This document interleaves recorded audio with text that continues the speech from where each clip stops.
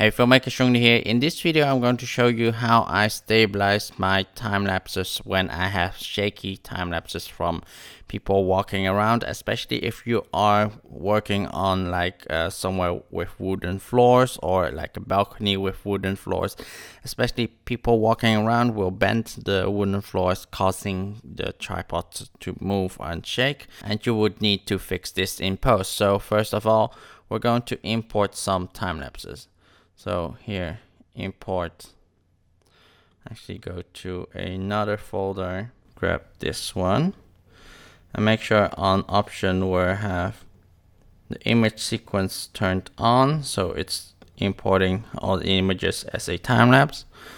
So when we're going to drag this directly on the timeline, we will be able to see, we can actually see that this is not a very stable shot, and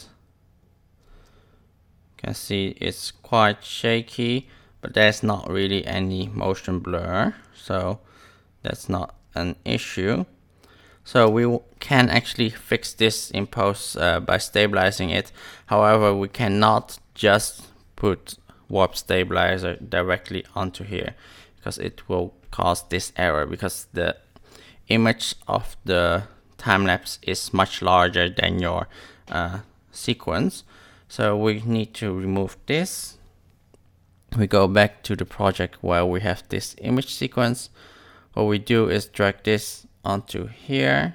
What it will do, it will make a new sequence with just the footage, and it will be the same resolution sequence then as the footage. So what we can now do is add warp stabilization onto here, and because this is a static shot without any like movement from the camera itself, we want to turn on no motion, so it stabilizes it more better instead of it having slight movement. So this will take a little while. So if you are new to this channel, make sure you are subscribed. So first of all, a big thank you to the sponsor of this video, productioncrate.com. You can check out their website. You can actually register and download 5 effects daily from their open library. And if you pay $39 US, you can access their pro library for a whole year. Now it's finished stabilizing or analyzing the footage. We can actually see the result of it stabilizing. So now we can actually see it's being stable without any movement.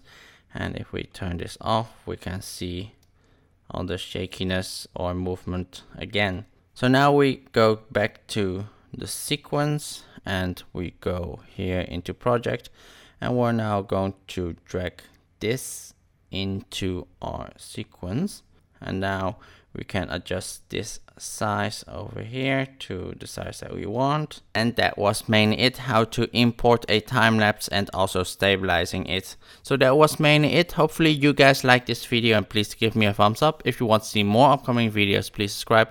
Also check out my other videos on this channel. If you have any questions, please comment below or join us on my Facebook group.